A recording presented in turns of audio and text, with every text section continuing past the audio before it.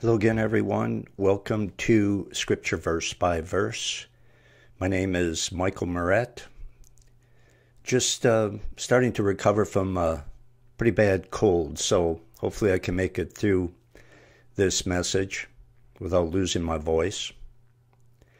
Anyway, we are in Mark chapter 15, and we pick up our study in verse 18. So if you can open up your Bible to Mark 15, that'd be great.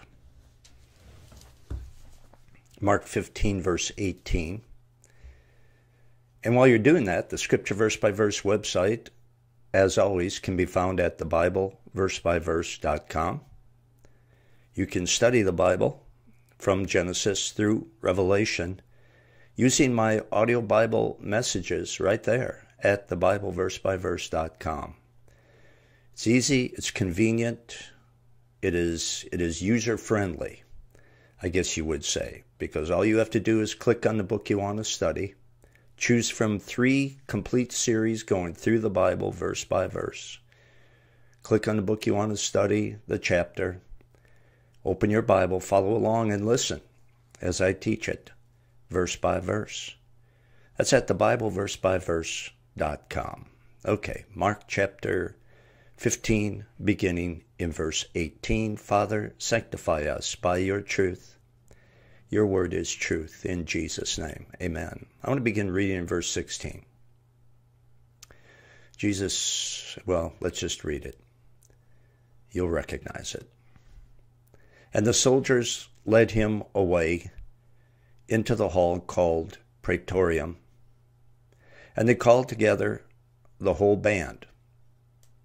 And they clothed him with purple, and plaited a crown of thorns, and put it about his head, and began to salute him, Hail, King of the Jews. So they mock him with the crown of thorns. He claimed to be a king. They mock him with his crown of thorns. They mock him with that dirty, ragged purple robe, and they mock him with phony worship.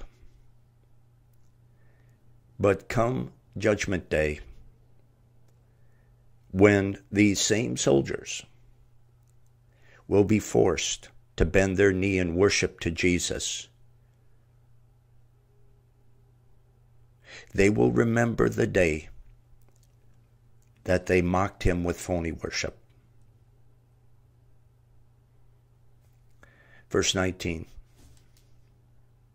And they smote him on the head with a reed, and did spit upon him, and bowing their knees worshipped him. And when they had mocked him, they took off the purple from him, and put his own clothes on him, and led him out to crucify him. And I think I mentioned this last time. I don't know how much pain a man can take, but Jesus definitely was pushed to the limit for us.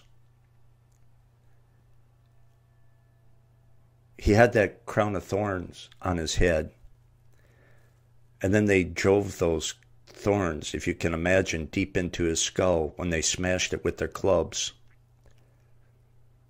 And then to add insult to injury, they spit at him.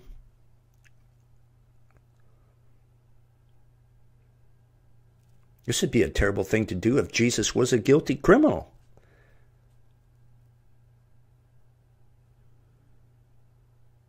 It would be even more terrible if Jesus was simply an innocent man falsely accused. But this is the innocent, sinless Son of Almighty God, who never did anything. Never had an evil thought, period, ever, from day one. Never did anything to harm anyone. Never said anything to harm anyone. Never did anything but good for people. And they treat him like this. And here you see the depravity of sinful man. Here you see the reason that Jesus had to come and die for us, to pay for our sins, because who else but the sinless Son of God could be offered as a substitutionary sacrifice in place of rotten people like us? And the only thing that amazes me more than the evil of these soldiers is Jesus' willingness to put up with it. To put up with it in order to suffer and die to pay for it. And our sins as well.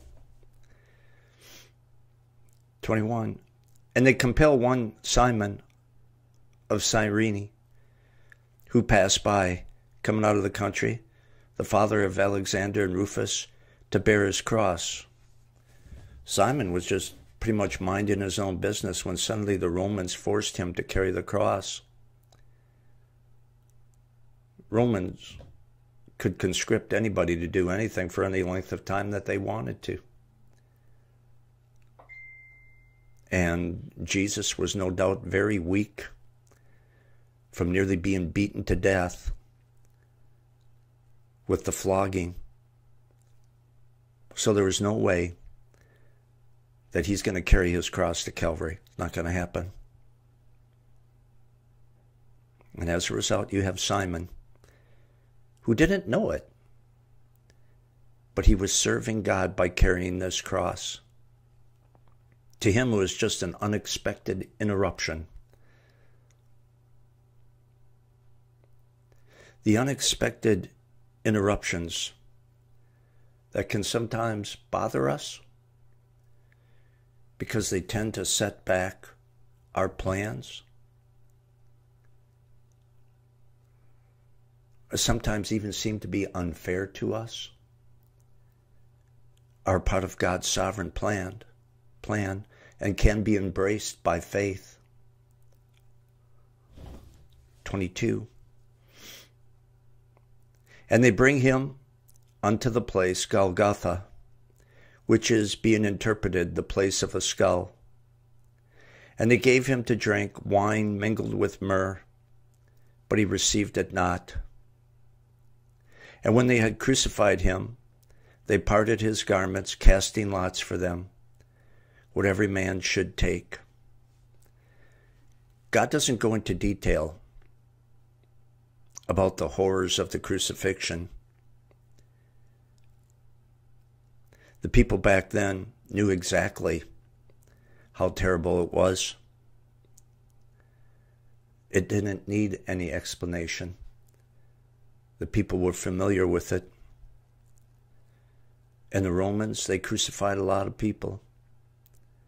But they would not crucify a Roman citizen because it was such a hideous form of death. A Roman citizen was exempt from it. And they crucified so many that sometimes they would run out of crosses. So it was very common. 25. And it was the third hour, and they crucified him. 9 a.m. is the time that they nailed Jesus to the cross. 26. And the superscription of the accusation was written over the King of the Jews. Let's read it again. And the superscription of his accusation was written over the King of the Jews. Pontius Pilate authorized the sign on the cross. You know, he had always hated the Jews. And he hated them even worse after they pressured him into executing who he knew was innocent, Jesus. And this sign was a way for Pilate to say, hey, Israel, look what I'm doing to your king. How do you like that? 27. And with him they crucified two thieves, the one on his right hand and the other on his left. Being crucified between two criminals, I suppose, just added to the Lord's humiliation. He died like a criminal. but he never committed a crime. He never committed a sin. He died like a criminal between criminals, but he died for our crimes against God. 28. And the scripture was fulfilled, which saith, and he was numbered with the transgressors. And they that passed by railed at him, wagging their heads and saying, Ah, thou that destroyest the temple, and buildest it in 3 days, save thyself, and come down from the cross. In other words, if you're God, Jesus, like you say you are, prove it by doing what we say. So, if God doesn't act the way they want, they won't believe in him. Too bad. Guess they'll just have to die in a state of unbelief and be thrown into the flames of hell. Because no one challenges God to do anything. And they especially won't get him off the cross when he is so graciously dying for their sins and our sins. And by the way, God doesn't need to prove himself to anyone. He has already done that. The Bible says that creation declares the glory of God. And the Bible itself is the Word of God. And both of those divine revelations, the creation of God and the written Word of God, speak volumes to anyone who has an honest heart. God is not on trial. You are. I am. We are the ones on trial. Creation and the written Word of God provide all the proof, all the divine testimony that we need to tell us that there is a God, that he is the God and Father of our Lord Jesus Christ. We are on trial as to how we will respond to that. If we reject him, we are guilty. We have rejected the evidence.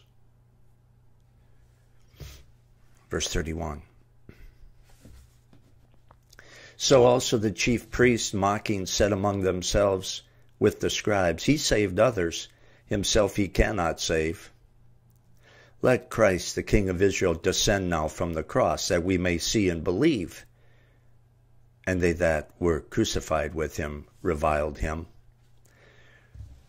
You know, these religious rulers knew full well that Jesus had already done more miracles than could be counted.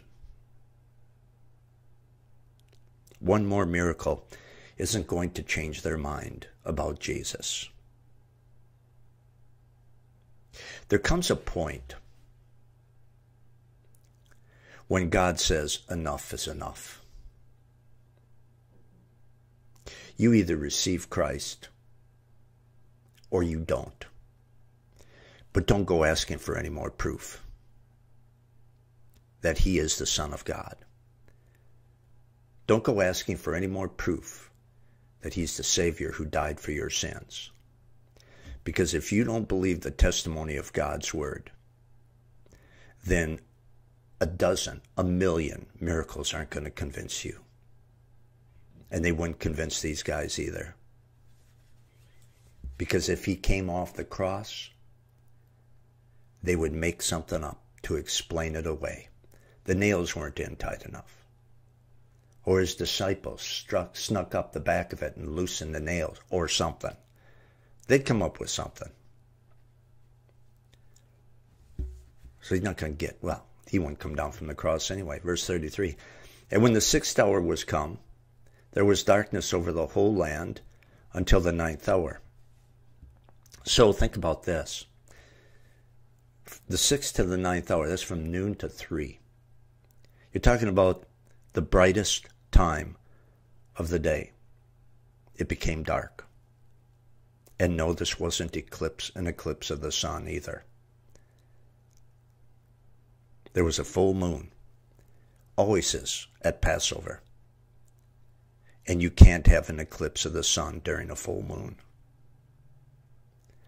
This is the Father turning off the lights as his Son pays for our sin. 34. And at the 9th hour, Jesus cried with a loud voice, saying, Eloi, Eloi, lama sabachthani, which is being interpreted, my God, why hast thou forsaken me? The Father broke fellowship with the Son as he was paying for our sins on the cross. Our sins were placed on Jesus when he was on that cross. And so the Father, for the first time in the history of forever, broke off fellowship with the Son. The Bible says that Jesus became sin for us. And God will not stand in the presence of sin.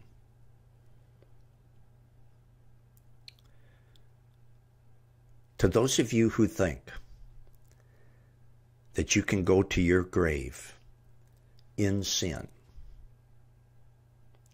unforgiven through Jesus Christ, to those of you who think that you can do that and still make it to heaven, you better take a real close look at what's going on here. If God broke fellowship with his eternal Son while he bore our sins, then God certainly will not allow any impenitent, unforgiving sinner into his presence after they're dead. You will go to hell, and you will burn, and you will suffer, and you will be tormented for not just sinning, but for rejecting what God's Son did for you right here. You must repent of your sin. You must turn away from sin. You must turn to Jesus Christ. You must make a commitment to follow him. You must trust in his finished work on the cross. Jesus said, if you love father or mother, son or daughter, husband or wife, more than me, you cannot be my disciple. You have to be dead serious about receiving him, trusting in what he did on the cross, and making him your Lord. And don't let anyone tell you that that's not part of the plan of salvation. That's not the gospel. It is. It's what Jesus himself said. It's all wrapped up in the words, believing. But don't think for a second that you're going to get into heaven if your sins aren't paid for through Jesus Christ. If your sins aren't washed away by you repenting and receiving him as Lord and Savior, you don't have a chance. 35.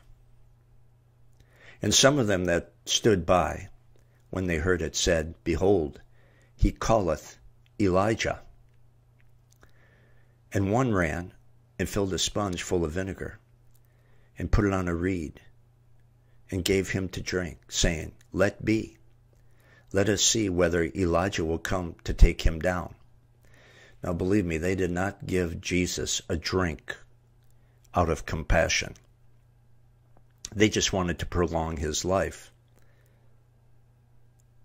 to prolong their morbid entertainment.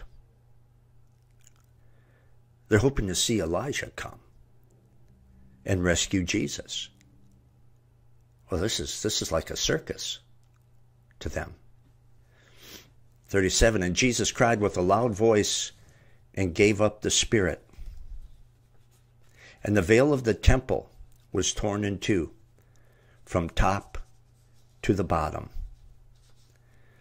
The torn curtain the torn veil, which separated God, which was his holy place, the inner room of the temple, which is where that curtain was. It separated that throne room of God on earth, where his presence was in a special way, from not just the rest of the temple, but from mankind, the rest of the world. But that torn temple that separated God from man was ripped by the very hands of God to show that the death of his Son paid the way for us to get into his presence. Nothing else ever tore that temple curtain. All the animal sacrifices that were offered throughout all the years, none of them tore that temple curtain. All the prayers, all the offerings, all the fastings, none of those things ever tore that temple curtain for anyone and made a way open to approach God Almighty. It was only the death of Jesus Christ. That should tell you that Jesus is the only way to get to God. There is no other way. Verse 39. And when the centurion who stood facing him saw that he so cried out and gave up the spirit, he said, "Truly, this man was the Son of God." This was an honest man. This was a centurion soldier, the man who was in charge of the crucifixion. He probably had presided over who knows how many crucifixions. They were so common. He was an honest man. He was honest enough to study Jesus, to watch him during this entire ordeal, and then to admit he had to be God. Had to be. And you know what? If anyone honestly reads the four Gospels, Matthew, Mark, Luke, and John, if you read it with an honest heart, open to truth, you will come to the same conclusion that this centurion soldier did. 40. There were also women looking on afar off, among whom were Mary Magdalene and Mary the mother of James the Less, and of Joseph and Salome, who also, when he was in Galilee, followed him and ministered unto him, and many other women who came up with him unto Jerusalem. These ladies had supported the Lord's ministry, and they had proved their loyalty by being there even while he was suffering. Good Christians are loyal to Jesus even when it's difficult. They can be counted on when there is nothing in it for them except an opportunity to show their devotion. Verse 42. And now, when the evening was come, because it was the preparation, that is, the day before the Sabbath, Joseph of Arimathea, an honorable counselor, who also waited for the kingdom of God, came and went in boldly to Pilate and asked for the body of Jesus. There were many, many bad religious rulers in that day. This Joseph, he was a religious ruler, but he was a good one. Actually, he had been a secret follower of Jesus. But it's no secret anymore. After seeing what his fellow religious leaders did to Jesus, how they mistreated him, how it was such a mockery of justice, he doesn't care what they think anymore. He goes public for Jesus. There's a lot of people going public for their sin today. This is what I am. And I don't care if you like it or not. This is what I am. This is what I do. And they don't hide their sin. They flaunt their sin. How is it that reprobate sinners in this world can be so bold to flaunt their sin, and yet so many professing Christians won't take that same stand for Jesus and hide the fact, oh, my religion is a personal thing. Oh, baloney.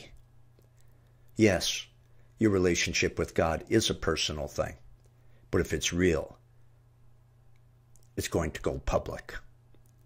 The Bible says, let the redeemed of the Lord say so. Don't tell me it's a personal thing between you and Jesus and that's where it stops. Don't tell me that. It's not real.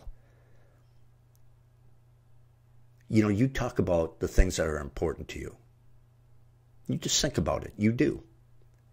You talk about the things that are important to you. And if Jesus is important to you, you're going to talk about him and you're not going to be ashamed.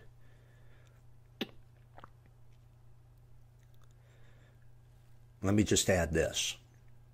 He was a true follower of Christ. He had kept it secret, but at last he comes out in the open. And a secret follower of Christ, if they are true follower of Christ, will at some point stop hiding it. If they don't, then they're not a real Christian.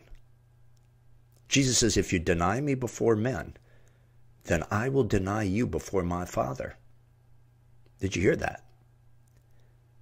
If you deny me before men, if you're ashamed of me in front of people, then I will be ashamed of you on Judgment Day. I'll say, I never knew you. Verse 44. And Pilate marveled if he were already dead, and calling unto him the centurion, he asked him whether he had been any while dead. Crucifixion was designed to be a very slow, torturous death. Some people actually lingered for a couple of days. Most lived longer than Jesus did, but most were not beaten so bloody like he was before he was crucified either. 45. And when he knew it, when Pilate knew that he was dead, from the centurion he gave the body to Joseph. And he bought fine linen, and took him down, and wrapped him in the linen, and laid him in a sepulchre, which had been hewn out of a rock, and rolled a stone unto the door of the sepulchre. And Mary Magdalene, and Mary the mother of Joseph, beheld where he was laid.